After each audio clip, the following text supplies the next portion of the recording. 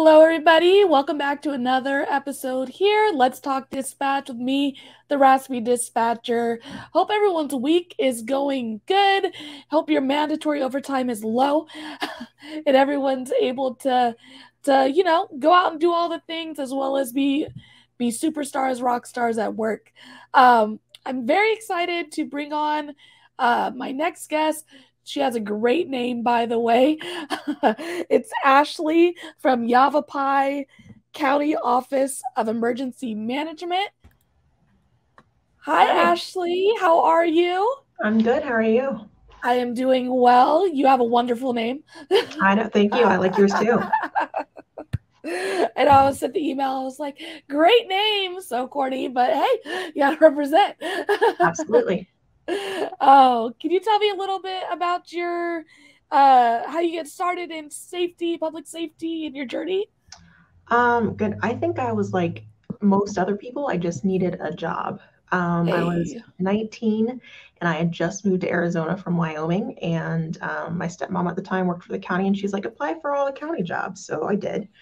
And my initial plan was to work for a couple of months and then go off to college to get a secondary English education degree.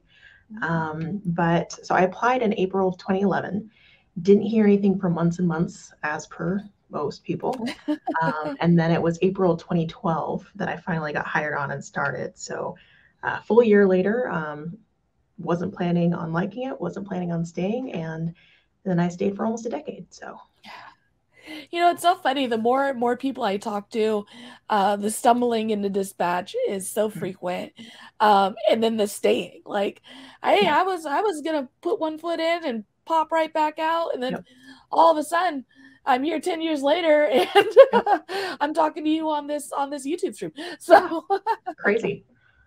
what do you think it is about dispatching that made you stay?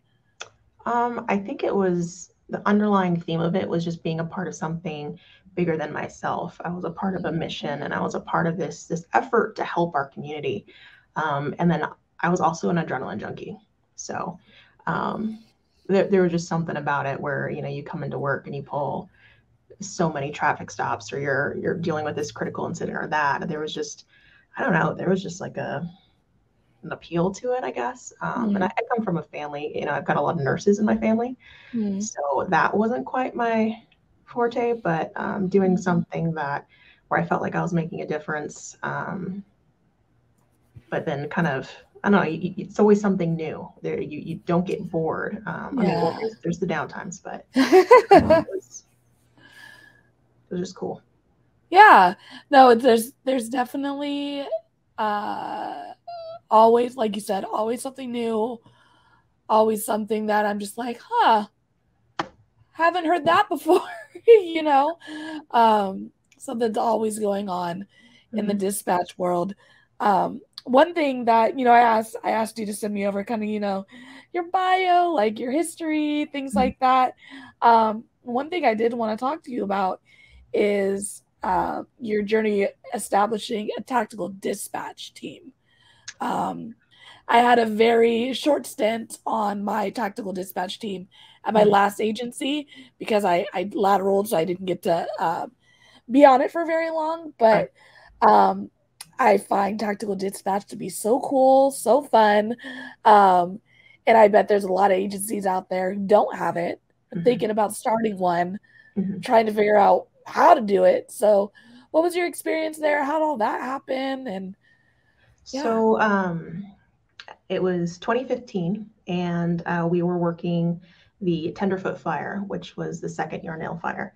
And I was sitting at my console, and we had a lieutenant down at Mobile Command at the Incident Command Post doing dispatch stuff. And I'm like, why? Why is a lieutenant doing what I could be doing? Plus, I was always that nerd that was trying to do more, be more. Like, I loved it. Like, dispatch nerd is the epitome of who I was. So I started harassing my poor captain and like, why don't we do a tactical dispatch team? Why can't we, I'll go out there, I'll do this, and it would be great. And after about a year, so 2016 in the summer, we had another fire kickoff. He called me up on days off. He's like, here's your chance, go do it.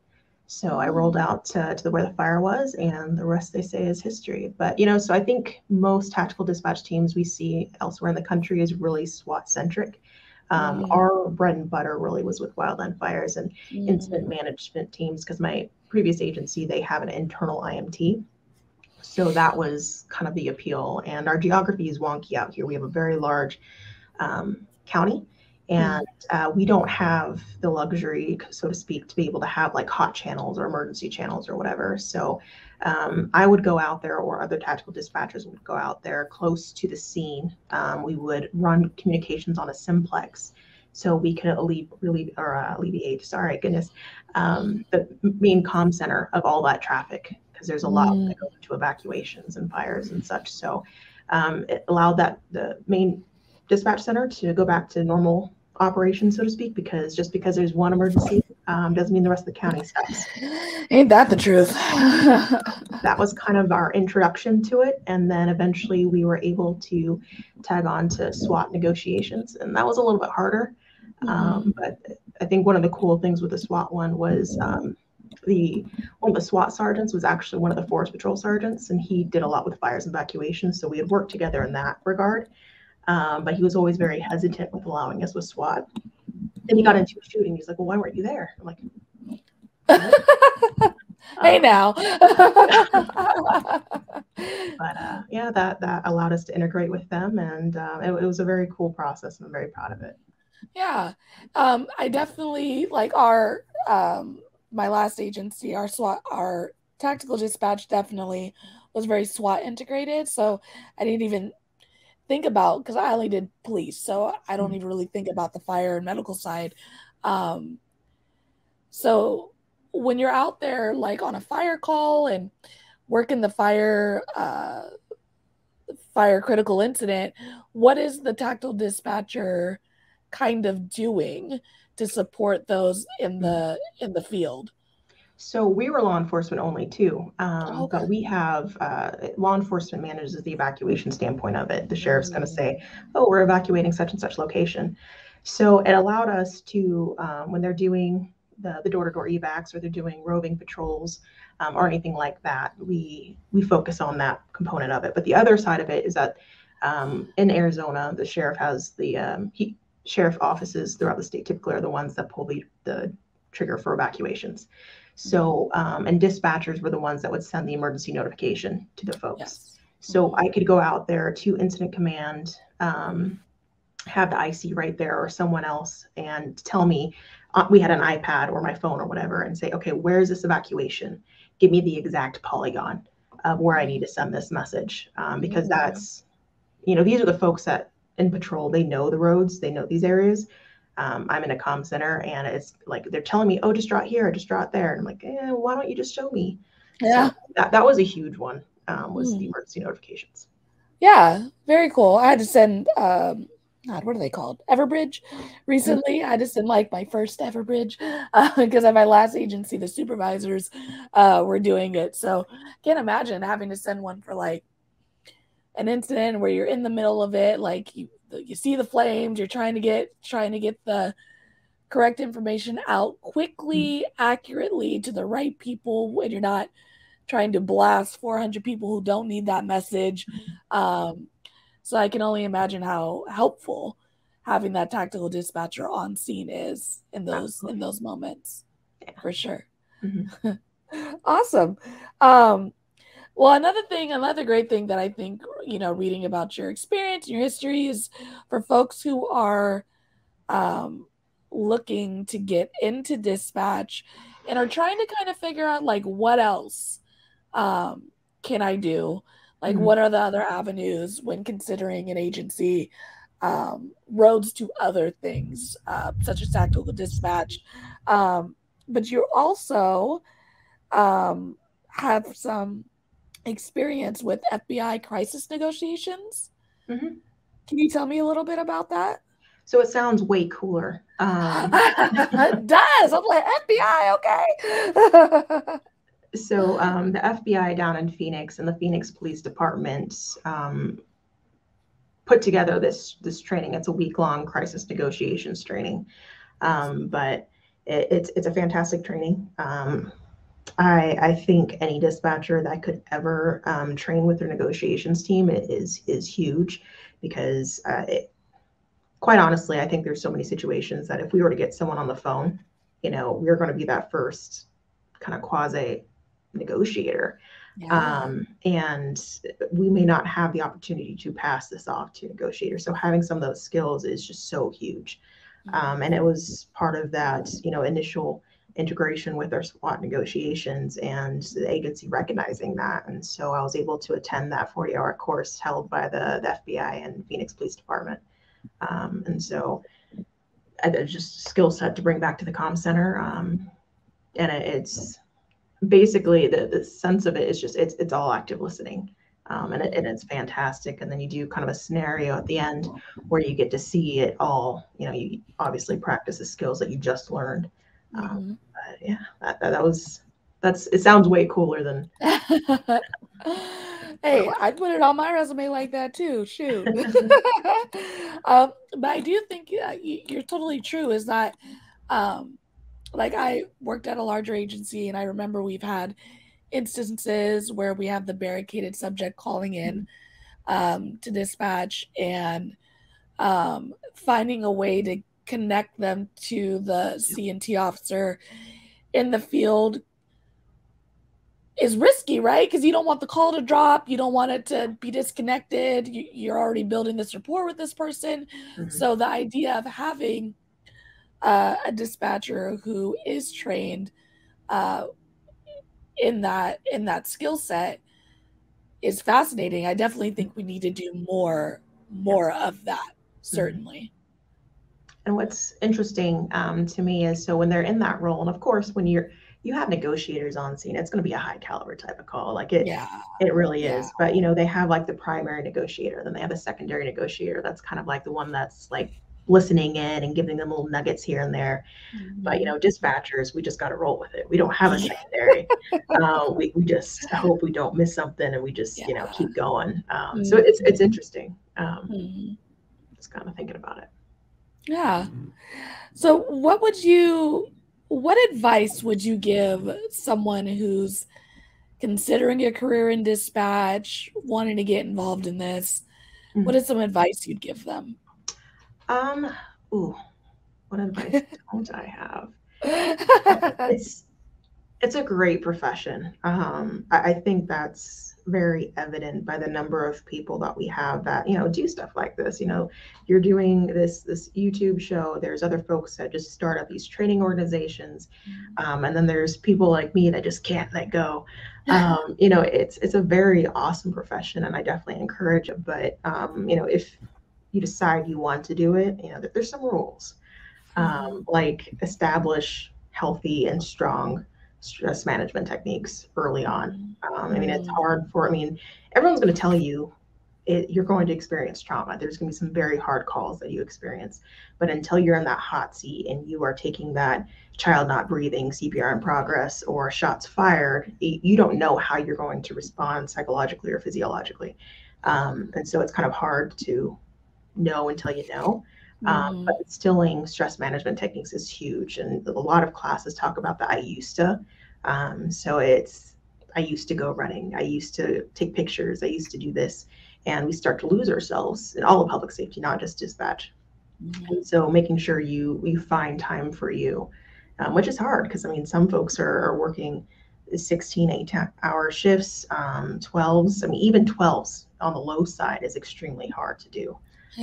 Never mind all the mandatory overtime, the X, Y, and Z. There's so many things that make it very, very hard. But if you want to survive and thrive in this environment, you really need to instill some good stress management and have a good support network as best you can.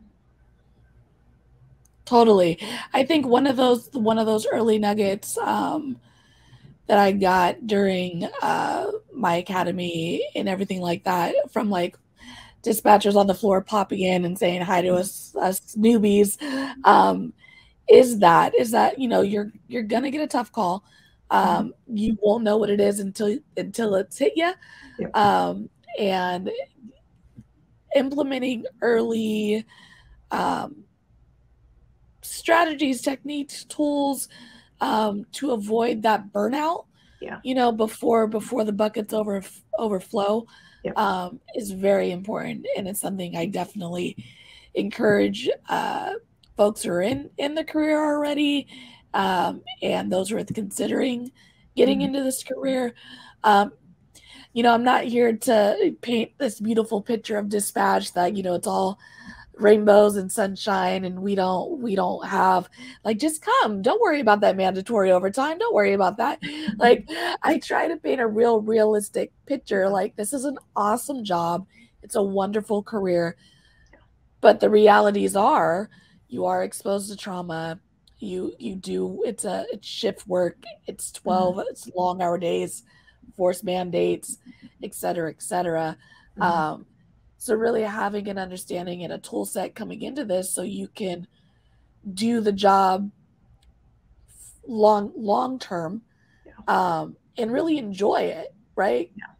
Really enjoy the job, because I think if we do that work, recognizing ourselves, not losing ourselves in this career, we're really going to enjoy it more. It's going to be an even happier experience in the role. Yeah. Yep, I agreed.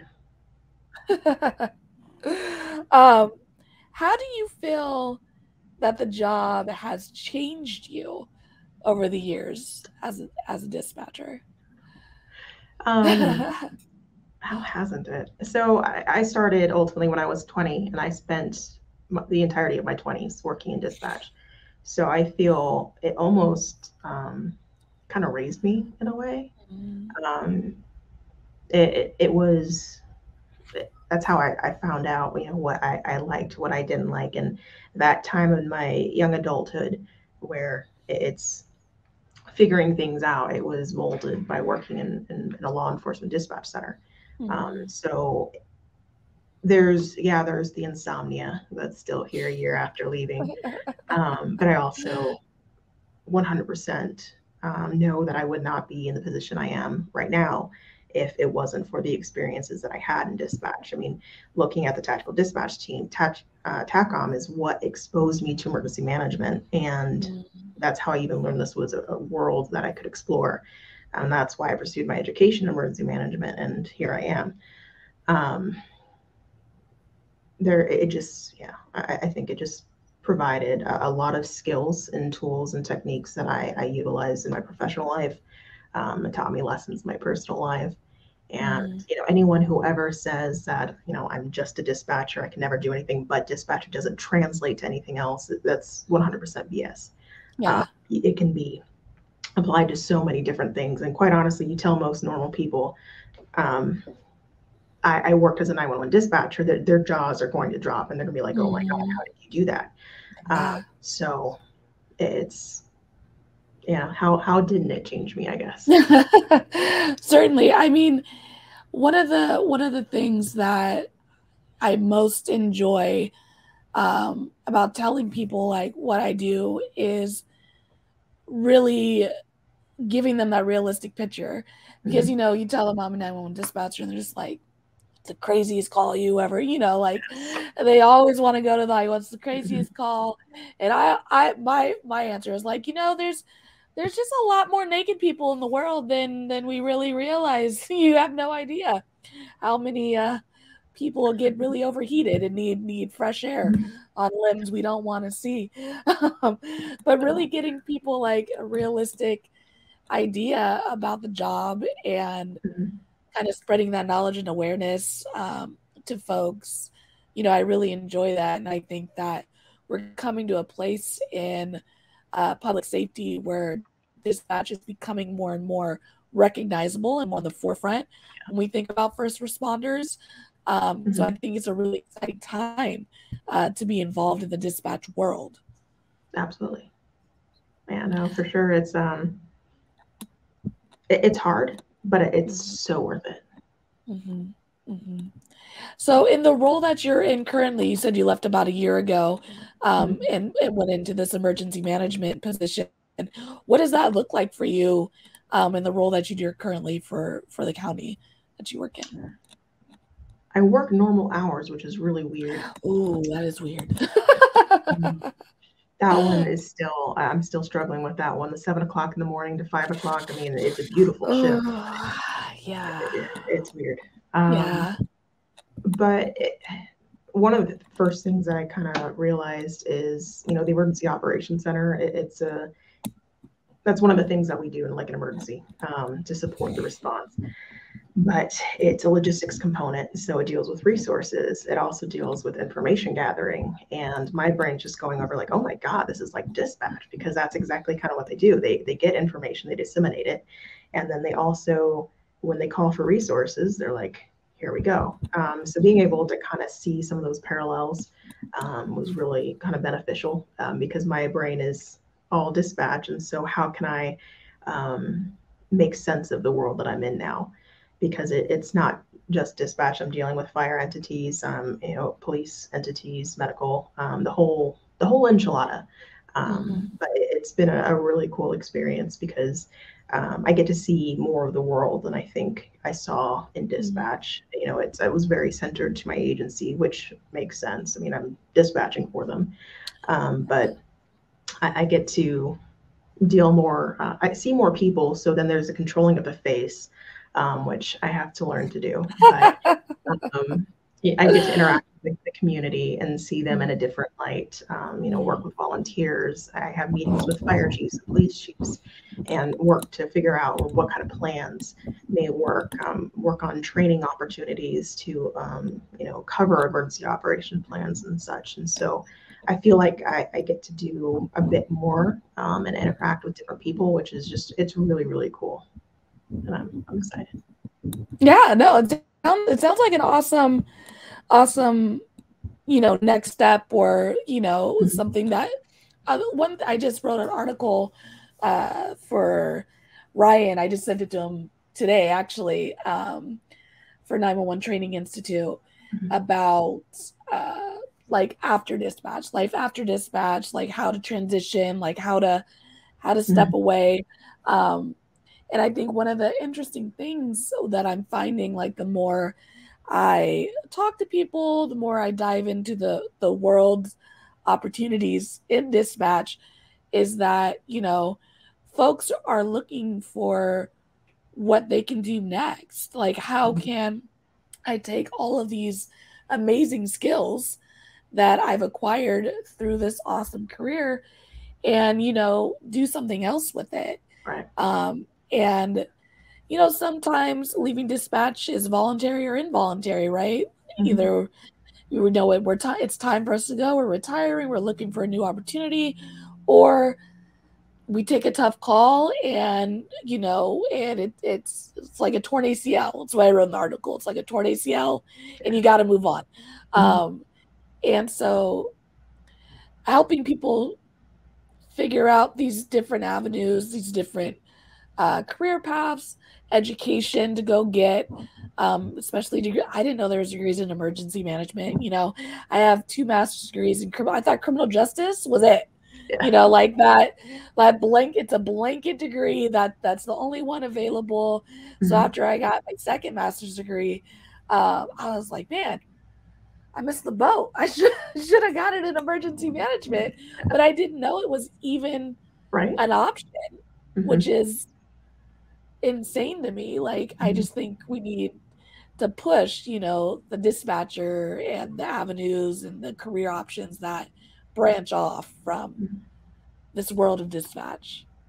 Oh, absolutely. And that's, you never know like when, those opportunities are going to come. And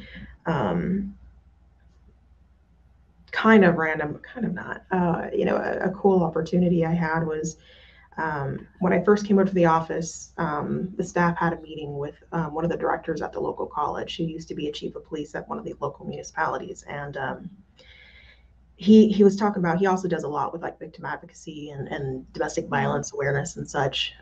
So he was talking about this call from a dispatcher that involved a sexual assault, and how the dispatcher, got the information, was empathetic, and all the, lovely adjectives. And I'm sitting there and listening to him, and I'm like, that's my call. I took that, and it was several years prior. Wow. And lo and behold, they took my call. They re-recorded it, so for privacy stuff, but they use it in trainings throughout the nation. Wow. And so from that, I was able to get an opportunity to help with the dispatch academy at the local college, and also work towards building a class at the college with this director. And so you never know where how connections are going to be made, or when you're randomly going to hear about an audio you took years later. Yeah, that's amazing. But and talk about like just like I was just doing my job. You know what I mean? Like I Yeah, was doing my exactly. job. I was connecting with this person who was going through this trauma. I was a Mhm. year for her, and now, years later, I'm like, oh, you're talking about me. Like, thank you. Like that's so cool. Like I just find that to be so rewarding. You know what I mean? Like Mhm. that pat on the back, like that you're not asking for. That like, oh, I am doing my job right. I'm helping people, and not only did I help that caller, now I'm helping people learn how to help more people, Yeah, and that's such a cool thing. yeah, it is. And I feel like those little rewards are just like throughout this, not necessarily in that sense, but when you know that you helped the bad guy at the end of the call gets arrested, or Yeah. the child starts breathing, or all these different things. Sometimes we forget about in this job about the good that we do, because Mhm. we deal with a lot of negative, and Yeah. there's a whole survival thing there. But Yeah. being able to look back on your career and be like, I did something good. And Mhm. it's a very cool feeling. Another reason why people should become dispatchers, obviously. Yeah, it is. I mean, it's definitely that roller coaster effect, right? Like you're going through a shift and you're gonna get a call, and it's gonna be, my baby's not breathing. You handle that, and the next call is like 911, what's your emergency? Oh, I don't have an emergency, but and you're like, it's these Yeah. hard stops, high rises, low lows. Um, but it is adrenaline, and like I'll talk about like, oh, I didn't get to breathe, I didn't get to eat, barely got to pee, Yeah. but that was a fun shift. Like that was Yep. fun. Like I like going call to call, and even though I might be complaining in between every key and mute, I'm enjoying it the whole time. It's. I think we live for those high paced Mhm. environments for sure as Yeah. dispatchers. Yeah. It makes me miss it right there. And it's so funny when we think about like just the differences um in centers. I came from a larger agency and now I'm in a smaller agency in the sense of call volume. Hmm. And when I think about what I thought dispatching was in the scope of my previous agency, and then I come to my new agency and I'm like, whoa, we didn't do any of this Yeah. back at my last agency. Like at my other agency, we didn't run people out because we had a warrants channel that did that. And Hmm. because we had a warrants channel that did that, I didn't know what the warrants channel did because it wasn't my job. It wasn't in my scope of practice. And then I come to a new agency and they're like, all right, we're going to run them out. And I'm like, looking at this other language of multiple hits. And I'm like, what am I looking for? And just learning just how each agency is just so different, and the jobs the dispatchers do are so specific to that community and that department they're serving. Hmm. And we have such an opportunity and ability, especially when we have laterals coming in, to really learn from each other to make our centers and our situations better, because the job can be done 100,000 different ways. And just for my lateraling, I was just like mind blown from Hmm. like how different it was. That's the cool thing about this community in 911, is that it's exactly that. It's a community. Mhm. And yeah, we do things all differently, because like you said, it's dependent on the community. But being able to ask each other for help, and like, hey, what do you guys do for training on this, or what's your policies, procedures on this, and being able to just share and collaborate is just one of the greatest things I think about this world, because it's it's about having those connections and those networks to be able to survive and thrive. And it's so cool. No, definitely. And I mean, just having the ability to connect with people, learn from each other, you know, even I had an officer come in. She's like, yeah, I was looking at this other agency's tattoo policy, and I took that and took their policy and looked at it, and I've started writing up something for us. So for us to update our policy, you know, really having our departments collaborate, patrol and dispatch collaborate, you know, and really get on both sides of the mic is only going to make the experience and relationships grow in these departments. Oh, absolutely. So you also have experience with critical incident stress management, peer counseling. What does that entail? What is your experience there?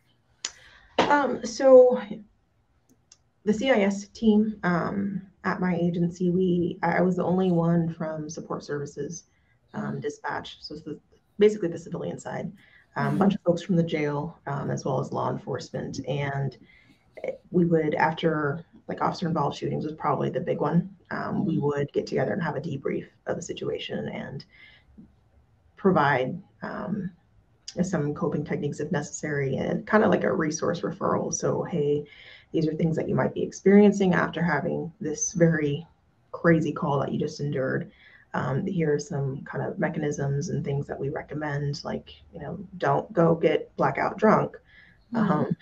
Maybe incorporate some exercise, stay hydrated, you know, stuff like that. But then also being able to refer them to the EAP and resources as necessary. I think it was, I mean, it was good overall, but I think dispatch is still battling the idea of that they can be impacted by these situations as well. And I know I did that to myself for years and years. I'm like, don't do what I did. For, you know, in many aspects of just like coping with it and minimizing it, because like, well, I was just on the phone, I can't be impacted. These guys actually saw it, or you know, they experienced it more. And so allowing us and giving ourselves enough grace to be able to say, you know what, I took a crappy call and it deeply impacted me. And being okay with that, being okay with reaching out for help. So I think there's definitely, like, it was getting better. I definitely saw on a grand scale, it's not something that's offered throughout the state. And actually, so within the state of Arizona, they now have statute that requires law enforcement and fire. They have to be given so many, if they experience a traumatic situation, they have the agency or insurance, or I'm probably misquoting it, but there's a statute stating that they get counseling, they get mental health services. Dispatch is awesome.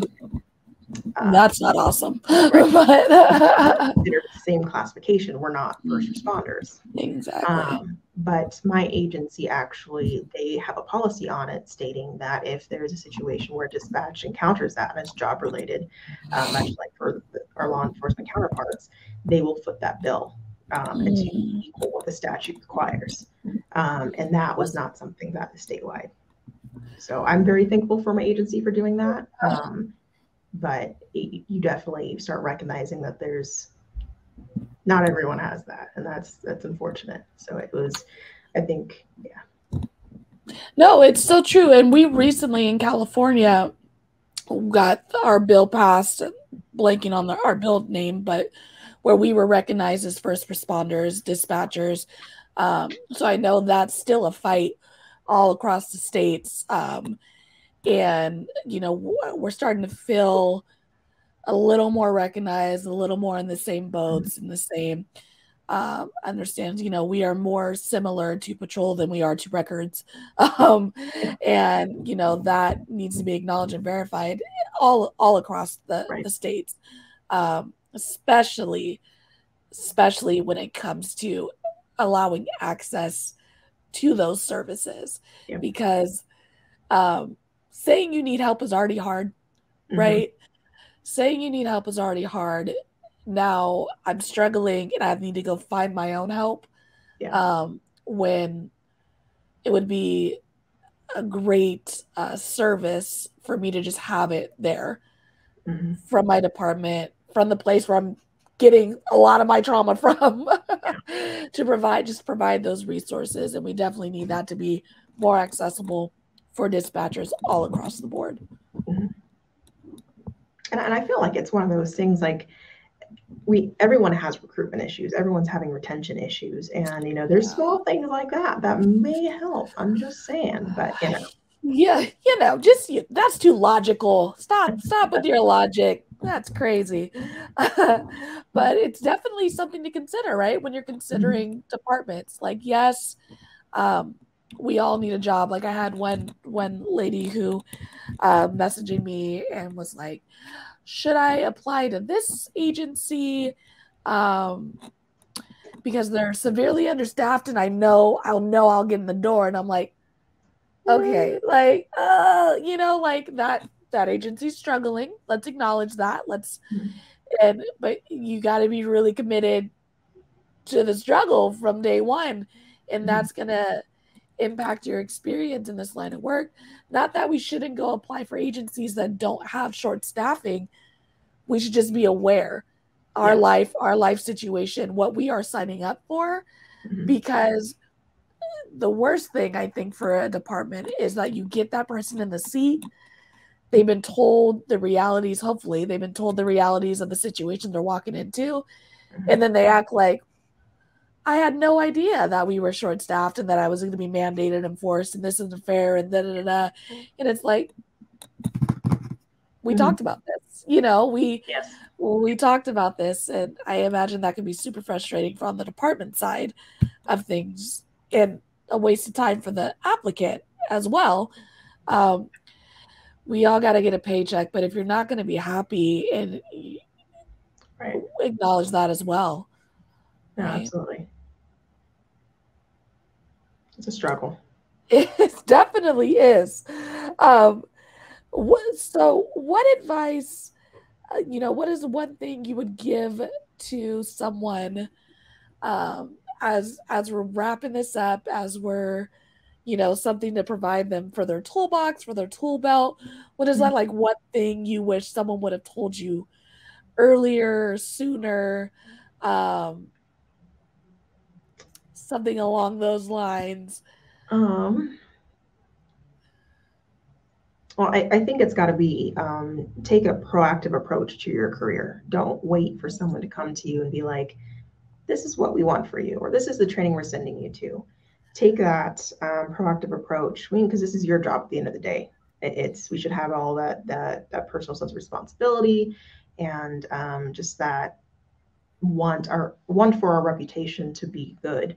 That we recognize, maybe I don't know enough about my emergency notification system, or maybe I don't know enough about CAD to make me feel comfortable, feel like I'm deficient, and seek those opportunities to be better. And, go to trainings as best you can and put in for anything and everything. Even if you get denied for 19 out of the 20 trainings, you get approved for that one, then you've got that one shot, to go out there. And a couple different things are going to happen when you have that. Is one, you are becoming a better dispatcher for your community, because I'm a firm believer that you should have the mentality of be the dispatcher that you would want if you had to call 911, or your loved ones had to call 911.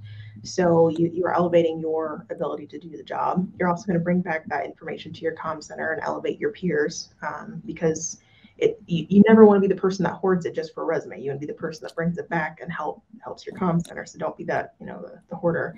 But then also you're going to start networking, and networking is the single most important thing you can do at any job ever. Yes. And so when you start having those contacts, you're going to have people, for example, like radios. I speak enough of it, but I understand it. I have a hard time, like, it's all in my brain and it makes sense, but sometimes regurgitating it can be difficult. But what's better is that I have contacts that I can call upon that are experts in this arena. And I know that I can have a conversation, understand their conversation, and get help in that arena. Same thing for like GIS. I'm not a GIS expert. I know enough to get by, but when I have more specific questions, I know who to call. And it's about establishing that team and that network. And it may not be necessarily the team that's in the comm center, but it's a team of folks that you can call upon in general. So take a proactive approach to your career, get involved as best you can. And then the other thing is that you will start finding areas that you're passionate about. So maybe you're really passionate about mapping and GIS, and you can start specializing in that. And maybe that's a career path eventually. And sometimes it's internally, sometimes it's externally. Same thing with radio or CAD or emergency management, whatever it may be. It's just take a proactive approach and don't wait for someone to tell you. I think that is amazing. That's amazing nugget, because I feel like I have recently started really taking that mindset and really trying to put that into my department. Even, you know, my RASP dispatcher stuff is really taking that proactive approach and reaching out rather than waiting to be reached out to. And the doors are just busting open, and I think that's great, and that's a great gem that you've given us, for sure. Well, thank you. Yeah. I think you do. All right, everybody, that is our episode of Let's Talk Dispatch. Ashley, again, thank you so much for joining me today and leaving us with that gem. Be proactive in your careers. I love it. I think that's great advice for folks who are thinking about getting into this career, who are in this career, or even on the way out of this career. Continue to be proactive. If you want to join me on Let's Talk Dispatch, make sure to hit me up. Go to raspydispatcher.com. There's a Let's Talk Dispatch tab. Jump on there. Pick a date and time that works for you. I'd love to talk to you. Make sure to follow us on Instagram, like us on Facebook, and of course, subscribe on YouTube. And until next time, stay raspy, everybody.